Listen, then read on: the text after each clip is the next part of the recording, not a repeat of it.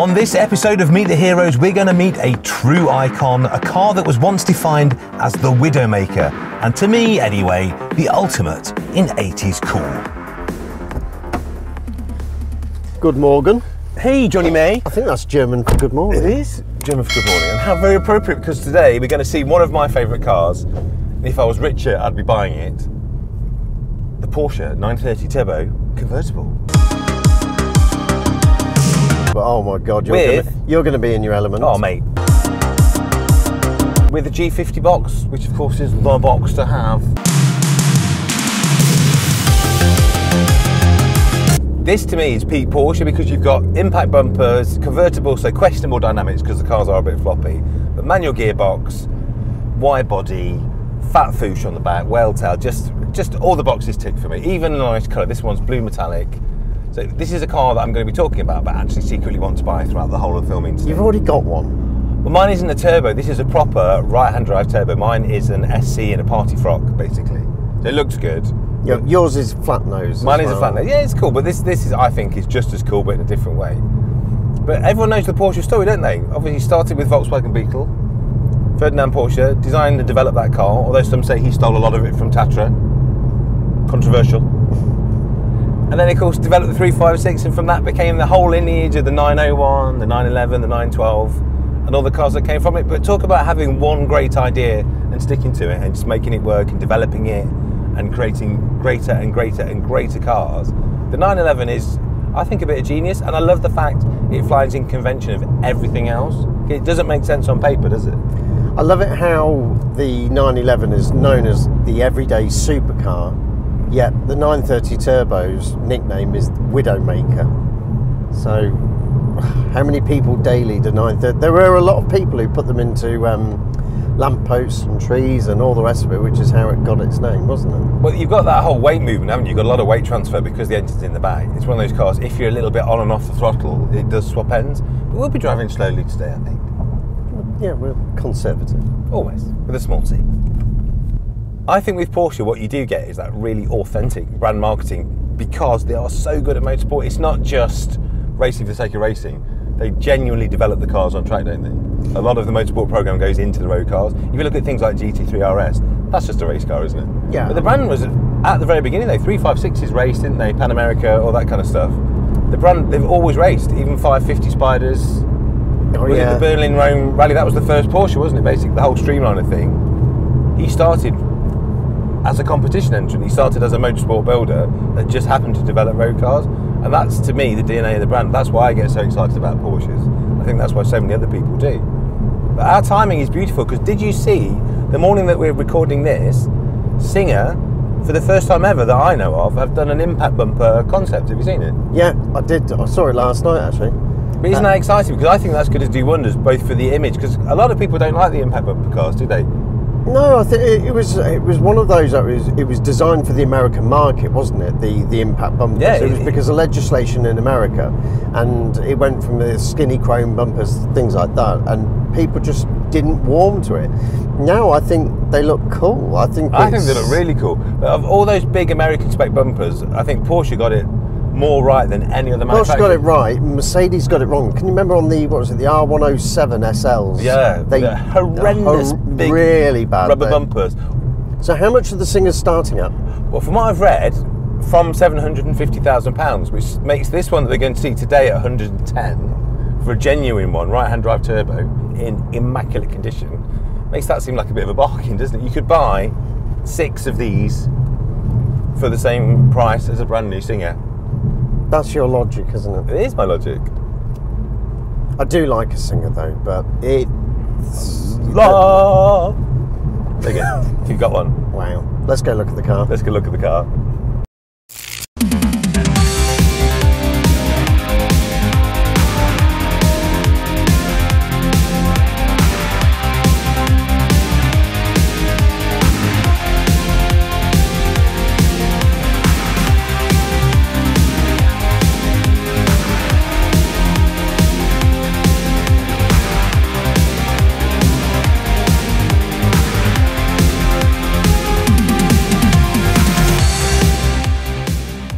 Can we please just take a moment to admire for me, this is peak 80s. This is, you know this is one of my favourite cars. You've got so many models in your office. I know. Of convertible G series. And I don't know what it is, because I know as a driver, actually, the convertible is the compromised car. It's got scuttle shake, it's got a lot of rigidity, it has less integrity than the coupe. But it doesn't matter now, because performance figures are a thing of the past. Like, put a modern day car against this and it'd leave it for dead. It would. This is about looking cool now. But as a kid, all I ever wanted was a turbo wide-bodied cab. That's all I ever wanted, and that's why I have almost that now. So I have an 82 flat-nose wide-body SC, which is, because I couldn't afford this, but this is very, very Flat nose is very cool though. Well, it's come back round, hasn't it? It's funny because they weren't cool for ages, and all of a sudden they're incredibly cool again. But these have always been cool, haven't they? That's the thing. These have always been cool, but the Flachbau, which is the flat nose, in German. Nice German there, yeah. Flachbau. Yeah. I don't know, maybe that was a bit too far. Flachbau. You got a cold? No. Are you from Wales? Which is your favourite generation? I personally think of this, let's talk about pure 911s, because obviously there are 996s, 997s, 991s, 992s, all great cars, but to me, a true 911 is air-cooled. And I think if we're talking about air-cooled, obviously the pre-74 cars I think have a real beauty. There's a lovely 912 over there. There is, yeah, the 912 here. But they're almost too dainty for me. An early 911 or an early 912 is a very beautiful car, particularly in short wheelbase form, and obviously as someone that adores Beetles, I just think they're a very pretty car. Yeah. This is, to me, the 911 at its best, because after this, of course, came the 964 and they smoothed all the bumpers off. After that came the 993, so if you're looking at a coupe, it's the same glasshouse. It's the same basic architecture, but they got this right. 1974, they brought out this impact bumper look. I just think they nailed it. I just love them all. I love all of that classic iteration and its many forms that came after. But we should talk about the turbo as well, because the turbo comes out in 1975 and just changes the game forever. But of course, in the 1980s, the 911 wasn't just popular with the public. It was hugely popular in contemporary films. Reference things like No Man's Land with Charlie Sheen. That film has all the 911s. It has an SC, a Targa, a flat nose, and even a 930. Then of course there's Bad Boys, which has the 964 turbo that came later. If you watch the Chuck Norris film Good Guys Wear Black, that is a cool race film with some of the best Porsches in it. And the 80s film with Julia Roberts, Mystic Pizza, one of the key cars in that is a Porsche 911. And you might have forgotten this one, in Commando, even Schwarzenegger drives one. So you know a bit about Porsche engines. So 3 litre is the one that they launched with. So they started with 3 litres, which were 260 brake, and then they moved later on to the 3.3s, which is what this is. Which, yeah, and then so that was up to 300 brake. But they did do some flat nose cars with the WLS performance kit, and that upped it to 330-ish. But that was based on the 935 Kremer, wasn't it? So well, that's also a great story, isn't it? That the head of Tag Heuer, who sponsored the race team, decided that he wanted a road car that looked exactly like the race cars that he was sponsoring. So he just went to Porsche, and I don't think they had a special wishes department at the time, and said, look, I'm giving you all this money to sponsor your race car. What I'd really like is for you to make my road car look just like that. And they did. And that car still exists, doesn't it? Yeah, it does, yeah. I mean, I always loved the Kremers, because they did the famous Apple Mac one, didn't they? Oh, that's so cool. That is so cool. That was my screensaver. There's a really cool picture of one of those in the pits. Really cool. But 911s in the 80s, they were inescapable, weren't they? Particularly if you were anywhere near London. This was the car that every successful broker, yuppie, stockbroker, banker, you name it, if you were doing well in the 1980s, or the 1990s to be fair, you went out and you bought probably this. I'd love to know who the first owner of this car was, because my bet is he was probably some successful London type. Don't you reckon? Yeah. I work in the city, darling. But it was like that, wasn't it? So like kind of your entry-level gateway drug to the successful yuppie car was Golf GTI, wasn't it? If you did a bit better, maybe you got to an M3, and if you did better than that, you got a 911 Turbo. And if you're doing really well, you got the cab. The 3 cars that we love, Golfs, 3 Series, and 911s, we're both the same. It's so true. Right? But this styling though, so you've got the impact bumpers at the front, and we talked about this in the car on the drive-in, didn't we? That is just pure function. It has to work that way to get the federal mandate in America, but they've made it a real design feature. And these bellows, which actually do compress when you squash the bumper. Not that you'd want to now. Not with the values the way they are. But that bumper, because it's on gas rams, can do that, can't it? It can actually come into the car and no damage will incur to the car. Only a little scuff on your rubber strip. If you look at the front, because you get the lovely, lovely flared arch at the front, which is so much more aggressive than the standard car. But this is what I love. But then you get your 9, yeah. It's this. It's just this line here. You know, when you sit in an old 911 with a wide body conversion, whether it's what I've got, flat nose, which has got the intakes, which is even cooler, or this wing, it just looks fantastic in the mirrors, doesn't it? When you look through your rearview mirrors, what you look back and see is this gorgeous hip. Yeah. Basically, it's got real curves, this car, hasn't it? And that is the appeal of this motor to me. It's really handy, isn't it, to have that car here, that 912, because you can really see the difference that they made in that first iteration change. Because what's crazy is that bonnet, those doors, a lot of the body panels of that car, were this not a convertible, would just swap straight over.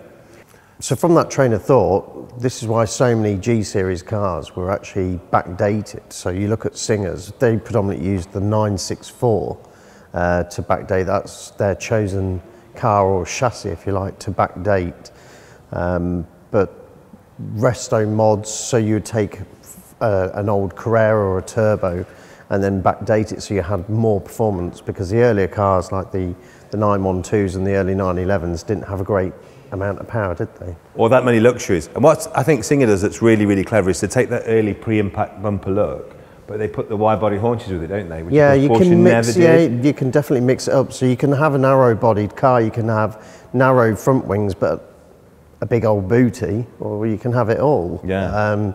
Yeah. So they did the pre-impact bumpers, the back days, which look quality.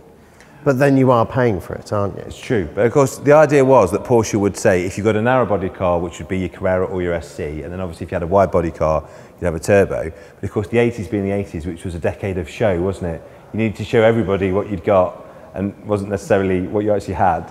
So that's when there became the fashion to wide-body and normally aspirated cars. So my personal car, which is 1982 Carrera SC cab, really early cab, with a full factory panelled wide body conversion, it's just basically, it's a Carrera in a party frock. Yeah, that's all it is. It doesn't, as I say, it doesn't matter now, does it? No, it looks like a turbo. But isn't that interesting though, that, and also Porsche did it themselves with the Supersport, didn't they? So Porsche did offer wide body cars, and still do now, today, don't they? They still offer certain models occasionally, normally aspirated. Yeah, well actually, output. Funnily enough, I know someone with a yellow Supersport coupe. Yeah. With yellow interior, oof, yellow steering wheel, yellow dash, but it's also got turbo graphics on the rear arches, which were from factory. Were they really? Yeah. So someone pretending? Yeah, but it was a super, yeah, but I mean, that car would have been a fortune itself. It would. The idea behind the turbo body, wasn't it, was to denote to those of a lesser social standing that you had the top of the range, you had the turbo car with the fat haunches, with the fat rear tyres, but the 80s being what the 80s were, you could then, a market developed for people to get wide body conversions on their normally aspirated car. So my car is a great example of points. Mine's an 82 Carrera, SC, yeah. Basically. It's an SC, 82, normally aspirated, left the factory as a narrow bodied car, fun enough with a whale tail, wishful thinking. And then the first owner ordered from Germany, ordered all the panels to be sent to Alan Johnson Racing, he was Porsche's race team, and they fitted them all up. And that was really common. And what was interesting with the Special Wishes programme, the Sonderwunsch programme, is you could get a car that has sometimes gone down the line, has been built as a turbo, and then have it backdated at the factory before it left the factory.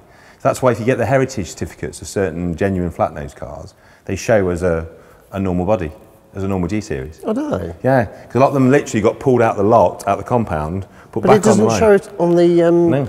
certificate of authenticity? No, so a lot of genuine flat nose cars that were delivered to the dealer, brand new as flat nose, actually are on the build sheet and the heritage certificate as a normal G-Series. I bet that's raised a few questions from prospective buyers over the years. But it's so noted because it's in the original order in some cases. So they're certificated cars with the original bill of sale and invoice, where it's shown on the invoice. But the factory said in loads of books that you could order that car, and in some cases they'd pull one out the lot. Because if you ordered, say, Guards Red Turbo, they've probably got 5 sitting there, haven't they, ready to go? So they'll just bring them in. Of course I have Guards Red. Guards Red, bloody hell, yeah, 930. Why do you think that's so cool? That's so 80s, isn't it, the fact you could do it? But to me, this car is so clever, because to sit with this car, which you're talking is a 1960s car that runs all the way into the 90s, with key elements in exactly the same place, and the key styling really basically unchanged. Yeah, but also technology. So the gearbox, for example, started with the 915 gearbox, but then moved to the G50 for the last 3 years of the Carrera production, and then the last year for the turbo. So it was only the last year of 930s that actually got the G50.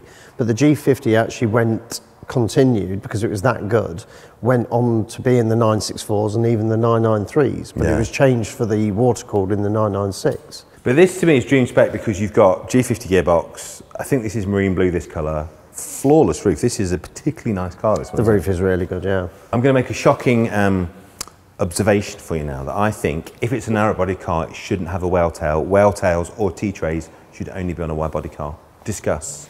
It doesn't bother me as much as it does you, because I've not even thought about it. But on a wide body car, the proportion of everything is absolutely perfect, isn't it? Because the width versus the length versus the depth of the spoiler, it all works together. But on a narrow body car, to me, they always look a little bit over spoilered for the girth. Would you go wide at the rear with a spoiler, but then have narrow wings, or would you just? I just go wide all the things. Just every car should be wider. Every car should have wide arches for me. That's just a general thing. There's no car in the world that doesn't look better with wide arches. Think of Delta Integrale, better with wide arches. Think of when Evo 4 went to Evo 5, better with wide arches. Think of 22B from Impreza Type R, better with wide arches. E36 M3?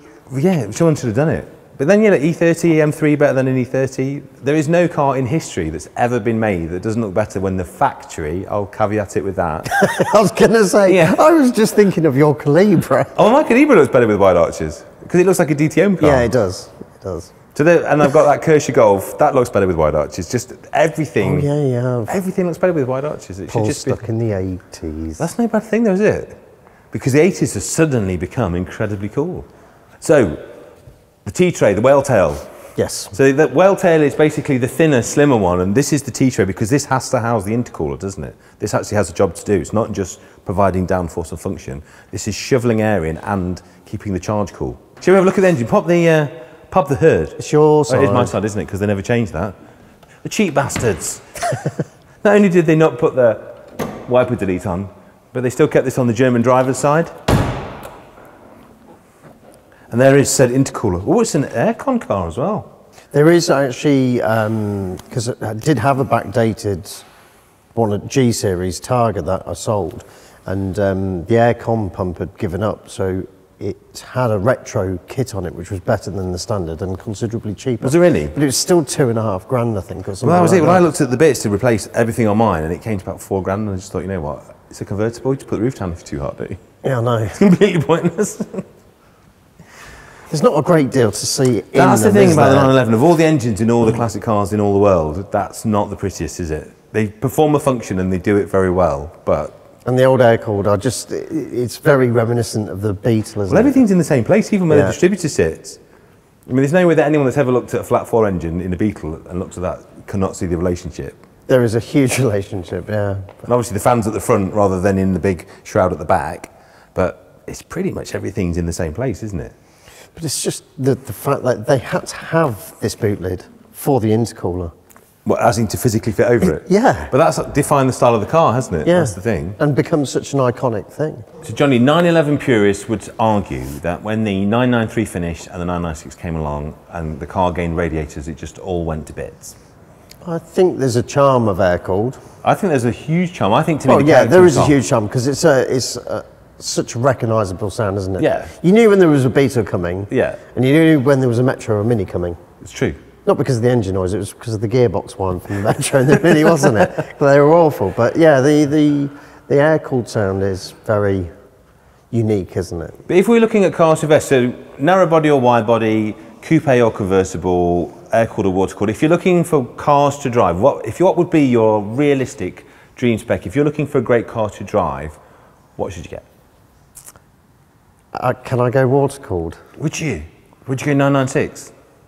I'll tell you something. Because they are great to drive, aren't they? Because they feel very analog. 996 turbos are great to drive, and they are starting to come of age now. Your dream spec would be a water-cooled 996? No, it's not my dream spec, no. A dream affordable spec, though? But do you think... Affordable, definitely, because if you look at the value of the turbos, for a nice, proper turbo, you can get a 930 turbo now for maybe 80s. Yeah, well, this one's 110. This is particularly nice, this car. But then probably about 4 years ago, had a Grand Prix white car with a 4-speed box, so the 915 gearbox. Yeah. That had done 27 100,000-ish miles, and we've got 120,000 for that. Wow. So the value's always been there. They dipped back a little bit, but then... But they got stupidly expensive for a while. I think they had to cool off, didn't they? But now they seem to have settled. But then, if you've got, say, for example, the LEs, which I think they only made about 50 of those for the UK market. Yeah. Or maybe worldwide. You know, I think there's only about 13 of this model left, the 1989 5-speed 930 cab. This is mental, yeah. This is more rare, of 13 cars in the UK. Super rare, and particularly lovely if you do want one. But is this your dream spec? Yeah, this would be my dream spec. But in terms of investment cars, do you think the money's going to stay in the air-cooled cars more than the water-cooled cars? Because I think it will. No, I just think they'll all go. Do you think? Yeah, I do. There's a certain charm for both. 996 turbos, as I discussed, were a bit unloved. Yeah. But the values of those, they got down to 30s. But if water-cooled is so great, why aren't Singer doing it? In a £1 million car, why is it air-cooled? Because people are a bit more... You have no response for that, do you? I do. I looked up and I was thinking, I need to think of something good here. And your answer is? Because people with more money are older and they're reliving their youth. That's what it is? That's what it is. And you're down-wit kids, so you'll have a radiator. Yeah. Them radiators are like, well good, isn't it? These newfangled radiators, never catch on. You're a plonker. What do you think of convertibles? Because I like them. I know they don't drive as well as the coupe, but to me this car, I mean these days you can't drive that fast anyway, can you? You can't really go absolutely flat out down the country lane. And I know these scuttle shake, particularly with a wide body car, because they really twist, don't they? Because there's so much rear track, you can actually feel it, even on a very good car. I've got an 82 car, and it's California, the shell is mint, so I know there's no structural rot, but you just feel it. You feel it flopping about all over the place. But that was always the thing. You chop off the roof, and you just lose all the structural integrity of the shape of the car. But it looks really cool. Yeah, it looks cool. But as I say, it doesn't matter with the car unless you've modified yours and you want to go up against a modern car and race it. Just drop the roof and enjoy it for what it is. But that's the thing, that's the joy of these cars for me. Lovely day like today, you drop the roof, you find a nice country lane and Still you sit there. 300 brake. It's fast enough, isn't it? It's all you need. But this has a very nice interior. We should admire the interior together on this one. So first of all, immaculate, utterly immaculate. You've got short throw gear lever. The only thing I think I'd change is the non-correct period stereo. If I was doing this for me, I think I'd find a late 80s blamp. A Toronto, I think would look good in there. Whack a Toronto in there, that would look good. You know so much stuff about stereos, don't you? Period stereos. Well, they just finish a car, don't you think? Yeah, I do. That's probably been put in there since the 90s. I think that's a 90s update. That was right for the time. And it didn't jar at the time. If you saw in the 90s a 90s stereo in an 80s car, it looked okay. Yeah. There's something now, to me, every car from the period should have a stereo from that period. See, this is marine blue leather, and then the car's Baltic blue. But the seats aren't that blue, are they? No, they're almost black, like a very dark grey. Very Germanic, this car, isn't it? But they're heated, electric lumbar support. They were very basic inside, weren't they? I mean, it's got electric windows, but it was what it was. It's all you need, isn't it? But again, this car is just a great lesson in putting in a car all that you need and nothing more. But in terms of, whilst we're talking about the seats, from a buyer's point of view, especially the cloth seats have really become worn. Get a lot of bolster wear. I mean, you get a tiny little bit, even if you're trying to be careful and you've got a low mileage car, just naturally because of the way that you climb into the cars, sometimes you have to dump yourself in and you rub against the bolster, so it will get a bit of wear. I mean, what you're talking about now, is this when you're dogging, is this sort of exacerbated wear that you see during your special time? God, why do you keep doing this to me? Back to the serious point of Porsches. If you were looking for what I would call a proper Porsche, an air-cooled Porsche, let's have a quick buyer's guide. What should you look out for? What are good models to go for? What's sensible entry points? And what are the possible problems, Johnny? Possible problems with a turbo, essentially walk away from anything with a smoky engine. If blue smoke under boost or just idling, if it's running lumpy, you've got issues. There could be a plethora of issues with either the turbo, the head, just so many things. Fortunately, with the G series cars, it doesn't matter if it was Carrera or a turbo or whatever it was, they suffered massively with rot. You can't really appreciate how much rot there is. Because it's so hidden, isn't it? Yeah. So you have to take panels off to really see, you have to really take the front wings off to see the inner wings, to see the extent of it. Yeah, it's really the biggest bugbear of a G-Series car is the rot. So my advice would be, if anyone is thinking of getting one, so I've got one, mine's a California car. And that's a cliche, but there's a reason why it's a cliche, because if you buy a car from Arizona, if you buy a car from California, any of the dry states, they're just generally in much better condition. You have to do things like replace the hood because they're generally a bit threadbare because the sun's killed them. Same with the interior, like the leather on my car is incredibly brittle because the sun's had it, but I'd rather be retrimming a car at 1,600 quid than putting panels across the whole thing. Yeah, so just to do the front seats and in a turbo, you could be looking at £800-900 per seat to have someone do it properly. Your one's very expensive. But if you want the proper leather. I go to Dave Hayden in Brum, mate. He's a proper old boy. Name dropper. 600 You're on a quid. backhander. Yeah, he's all right, Dave. Yeah, I'll do that. 600 quid. 600 quid for 1,600. For two? No, for the whole lot. Oh, okay, including the rears. Okay. That's what I'm talking about. Keep it real. All right. I made the money, you know. The other great place I've been buying cars from recently through a very good friend of mine is Scandinavia. Because even though obviously it isn't dry in Scandinavia. Just Saabs. But not just Saabs, but he's bought a lovely 930 actually, a 930 from Sweden, but because they don't salt. Basically what kills cars in this country, and the reason I'd hardly ever buy a British car, is because the salt absolutely kills them. I think the G-Series weren't they zinc coated from factory to help prevent rot? Still rot though, don't they? Yeah, they really did. It's quite funny when people say, oh, there's, I've got the turbo or the Carrera and there's absolutely no rot, it's original condition. It's like, well, if you ask most specialists, so a friend of mine, David Lane from Workshop 77, he does a lot of resto mods. Name dropper. Yeah, I was name dropping, I did that on purpose. I did that on purpose. Yeah, so when people say they've got a car without rot, no. Take it apart. It might have been dry stored or the rest of it, but nowadays our preparation is very different. So if you do bare metal a car and you take it right back and you build it up with the newer modern products, fingers crossed, you should be good. Because people say to me, when I say, look, buy a car from a country like Scandinavia, buy a car from a country like America where they're dry, they don't have rot, and people go, well, I don't want to drive left-hand drive. And I would say it's much quicker and easier to get used to driving a left-hand drive car over here, because it'll take you a few days then to restore one, don't you reckon? I think you feel comfortable in a left-hand drive car in no more than a week. You cannot restore a car in a week. It's by far the easiest thing to do, isn't it? Yeah, just learn to drive left-hand drive. It's a very British backwards way of thinking, where people are like, oh, I'd never have a left-hand drive car. It's actually quite quirky and quite fun, isn't it? Over half the stuff I've got is left-hand drive. Is it? Yeah, over half of it, because it's generally imported, because I hate doing bodywork. I don't mind doing repaints and resprays. That is such a lazy way to have a car collection. Why is it lazy? Because you import like, stuff I can't be bothered to do a car. I can't be bothered to spend thousands restoring it, so I just buy a left-hand drive one because it's rust-free. That's just smart. That's what that is. That's just saving time and money. I hope you're going to move abroad. But that's the thing. Then your whole plans would come to fruition. This is the thing. So when I've sold left-hand drive cars in the past, which is very rare because, as you know, I don't sell anything. But then people in France buy them, people in Germany buy them, so your potential market when you come to sell on, if you've bought a car from America, you've done the hard part, you've brought it back to mainland Europe, so then of course then everybody can just stick it on a boat or stick it on a tunnel, get France, Germany, Spain, Italy, all those countries then are your potential marketplace, and it's so much easier if it's left-hand drive. That is true, and one of the things about stocking cars to sell, when people would say about left-hand drive cars, that is where it had such a market. So the one that we backdated, that was originally a Californian car that someone that we knew bought it off eBay. It was imported to the UK, all backdated and done the work on it, and then ended up selling it to a guy in Paraguay. Really? Yeah, and it was a left-hand drive car. Yeah. So it was just you open up the market. So I do agree on that bit.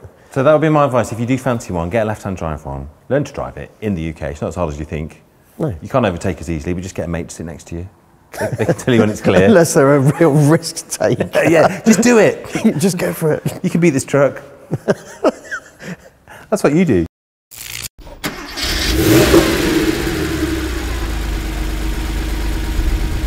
This whole series is Meet Your Heroes, isn't it? And this is one of my childhood heroes. I had posters of this car on my wall as a little kid. And I would say this is probably the nicest turbo I've ever driven in terms of condition and spec. The first thing we've got to talk about is the complete lack of scuttle shake. This car does not flex at all, does it? This car is very, very rigid for a convertible. Maybe because this car hasn't got any rot.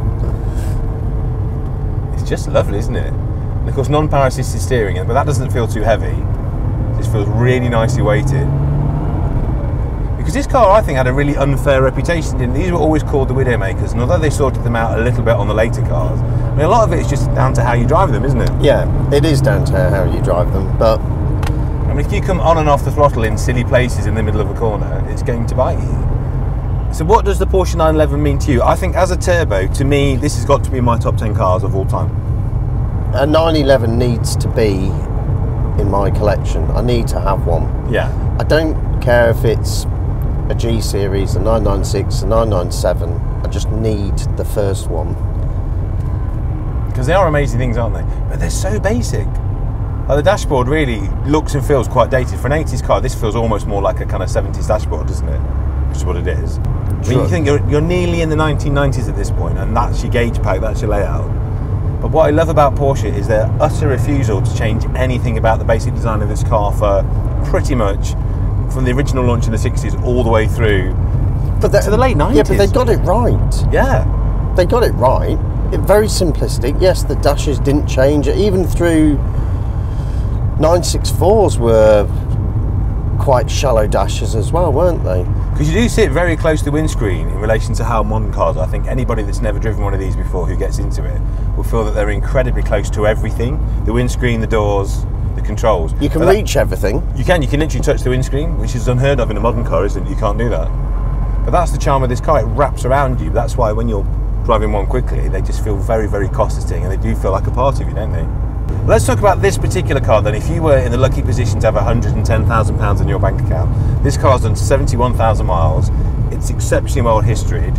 It's in incredible condition, and I can't imagine this driving any better when it was brand new. Are you enjoying it?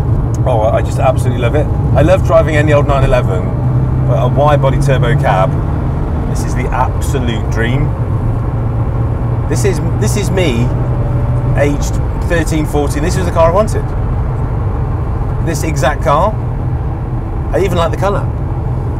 Baltic blue. Yeah, it's just gorgeous, isn't it? And it's so smooth, so refined. I mean, if you wanted a car, you'd want this one, wouldn't you? This actual car that's for sale, £110,000 seems like an awful lot of money. One of 13 cars. But what an inherently usable classic, something that you can use every nice day, every summer day. It's got aircon to even... I was just about to say, it's got factory fitted aircon, climate control nonetheless. I mean, how expensive must that have been in the 80s? This is why I like Meet the Heroes, because in Meet the Heroes we get to meet the cars that we literally lusted after when we were kids, the cars that we thought were genuinely heroic. And you get into this car, and this is a particularly nice example, isn't it? This one. It's great. And I just think this, if you ever wanted one as a child, if you ever grew up during your formative years thinking, I want a turbo wide-body cab, just drive one, just go and have a go in once. Just find a dealer that will let you have a go. Get your finance in order. Because certain things in life are worth getting finance payments for, aren't they? But you think as well, a lot of these cars though, so there's some beautiful cars at Sasso, you've got Ferraris, you've got things like ISOs in there, incredible cars, but if we're honest, if we're realistic, you've almost got to build up to the day that you take that car out. You've got to make sure it's serviced, make sure it's conditioned. There's probably a load of things you've got to do on periodic servicing like cam belts or chains.